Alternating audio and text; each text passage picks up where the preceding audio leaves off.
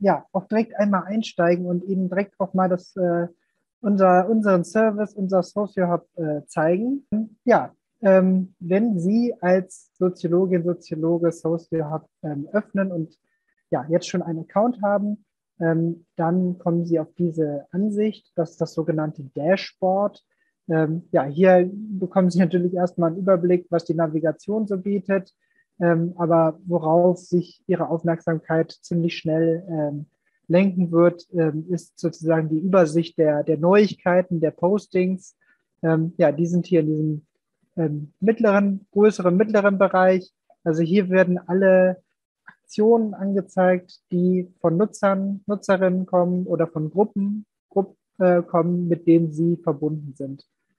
Ja, also ich bin ja jetzt schon als Administrator mit relativ vielen Gruppen verbunden und da sieht man schon, da kommen dann also ja schon sehr, sehr, sehr viele Neuigkeiten darum.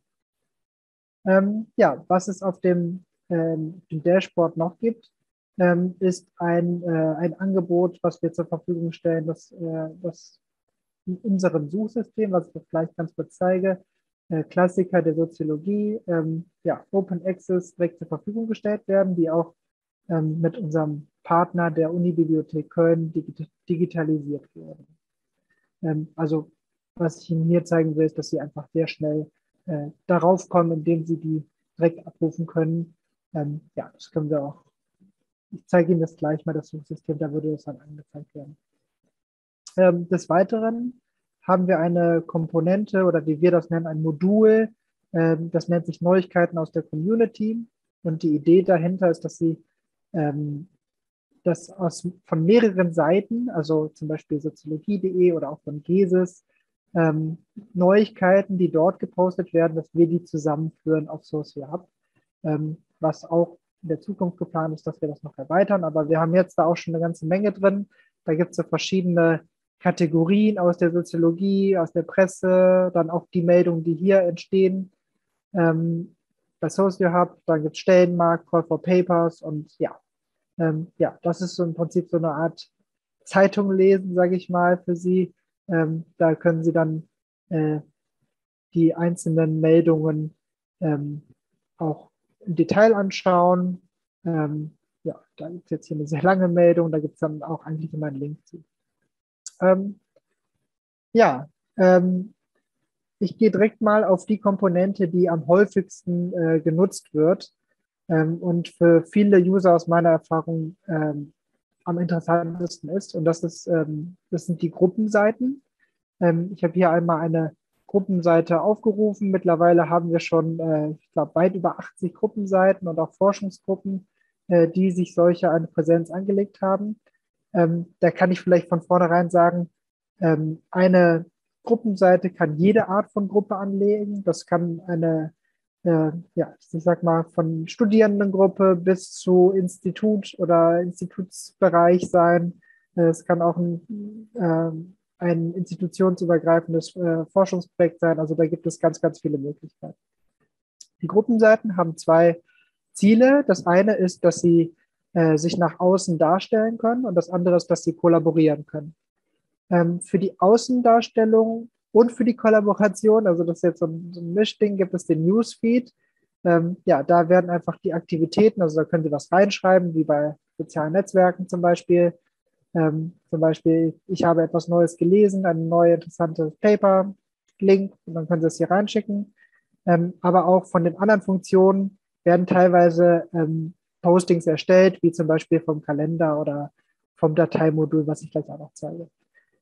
Weshalb ich gesagt habe, warum das auch für die Präsenz ja, zur Verfügung steht, also dass sich die Forschungsgruppe präsentiert, ist, dass Sie einstellen können, grundsätzlich und auch pro einzelnen Post, ob ein Posting privat oder öffentlich ist. Also privat hieße, nur die Mitglieder der Gruppe dürfen das sehen.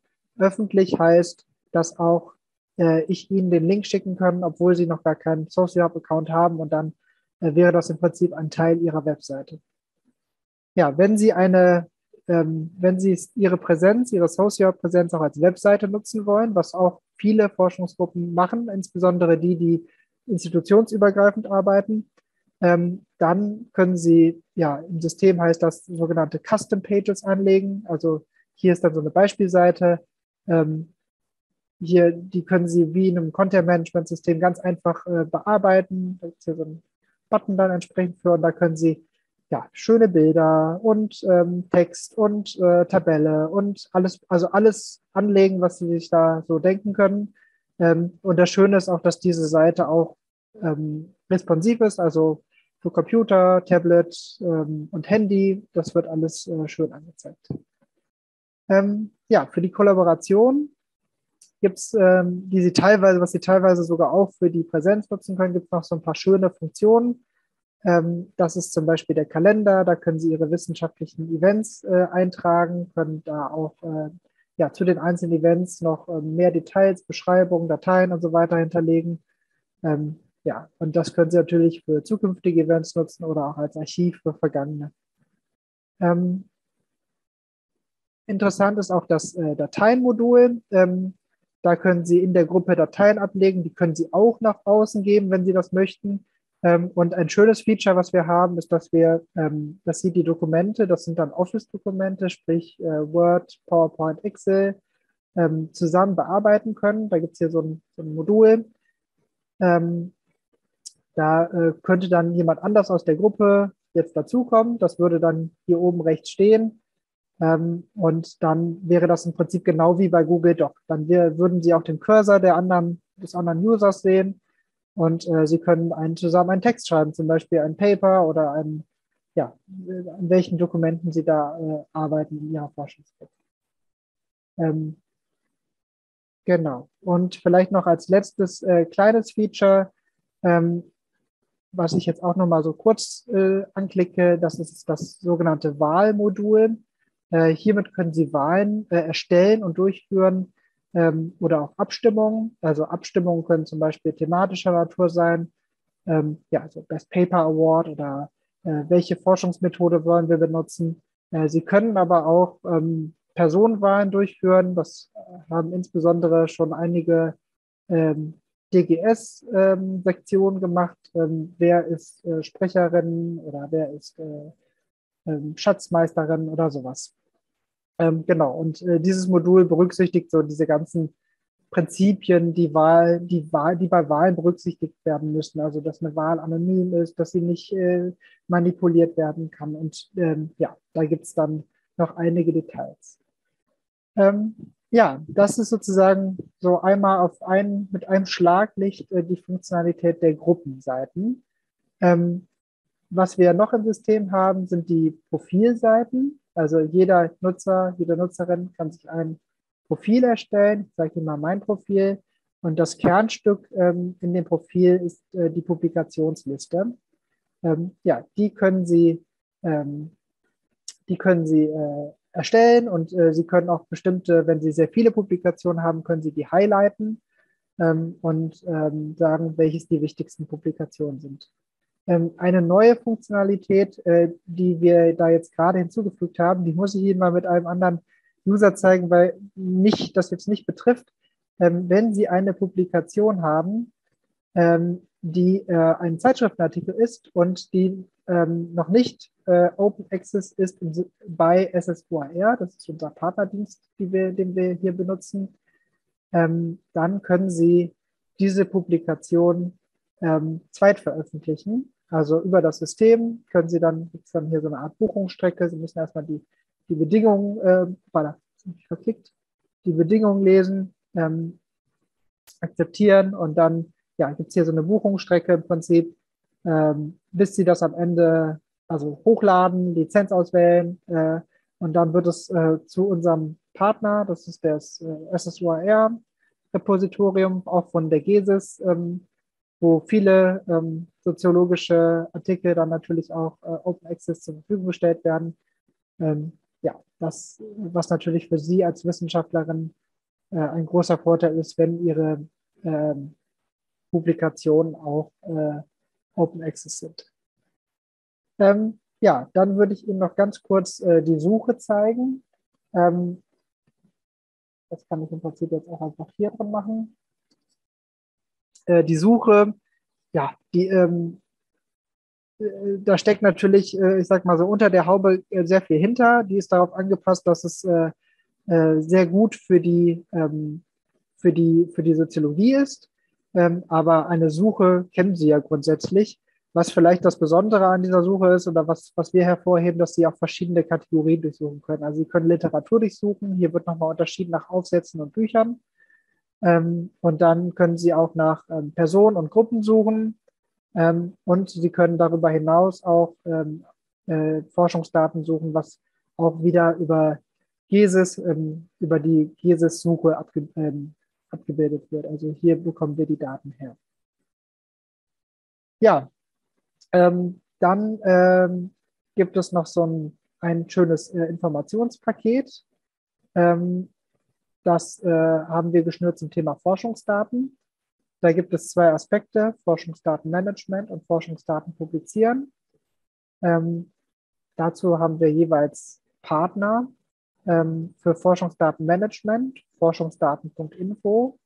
Das ist so eine zentrale Stelle für sämtliche Fächer und Disziplinen, wo es Informationen zu Forschungsdaten gibt. Darauf verlinken wir dann im Prinzip. Ja, jetzt habe ich hier direkt noch einen Link draufgeklickt. Das sind dann jetzt in der ersten Reihe Links direkt zu Forschungsdatenmanagement in Sozialwissenschaften.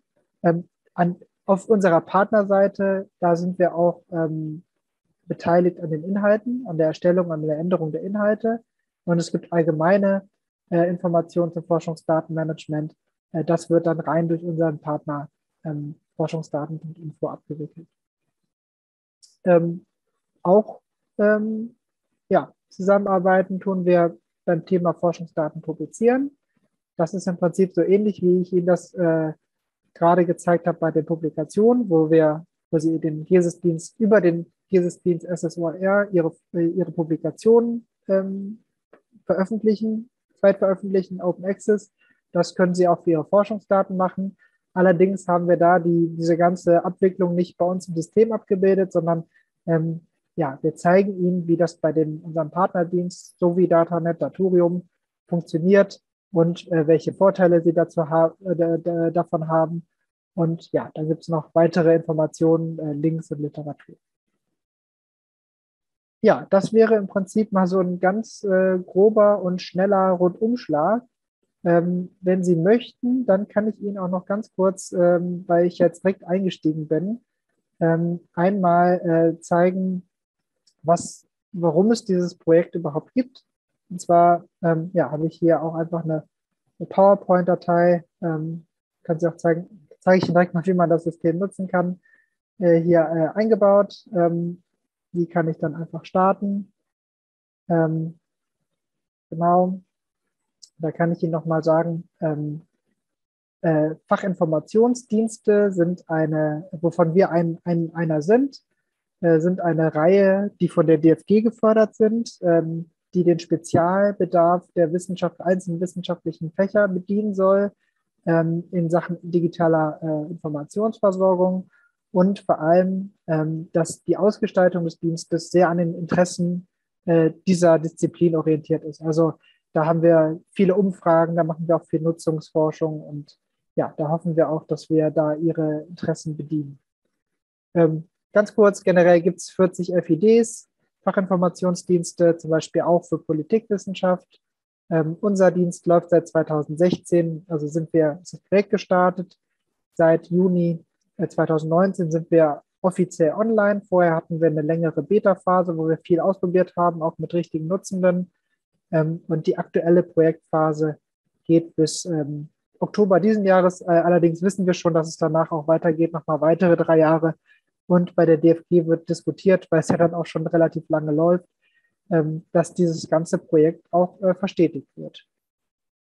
Ja, wer wir sind, sage ich vielleicht nur ganz kurz, also gefördert von der DFG und also umgesetzt von GESIS und von der Universitäts- und Stadtbibliothek Köln und unterstützt von den beiden Fachgesellschaften DGS und Akademie. Ja, ich kann noch ganz kurz sagen, das ist jetzt allerdings auch schon sehr viel. so ein paar Highlights, was wir in der nächsten Projektphase machen wollen. Das ist zum einen, wenn Sie noch keinen Account haben, dass es vereinfacht wird, sich einen Account zu erstellen mit Ihrer ORCID und dass Sie auch die Publikationslisten, die Sie ja bei ORCID Ihrem Account womöglich auch schon pflegen müssen oder was vielleicht sogar gepflegt wird, dass das automatisch bei uns übernommen wird. Ja, das Suchsystem soll angereichert werden. Forschungsdatenmanagement, da soll es noch mehr Informationen für qualitative Daten geben. Ist hier gerade leider die Leiste im Weg. Genau, und es soll eine Komponente geben, dass Sie Forschungsprojekte vorregistrieren können. Ja, gut, das war jetzt mal so ganz auf die Schnelle ein Rundumschlag, was wir bieten bei SocioHub in unserem One-Stop-Shop für die Soziologie, wie wir manchmal so projektintern sagen. Und ja, jetzt würde ich mich auch über Ihre Fragen freuen. Vielen Dank.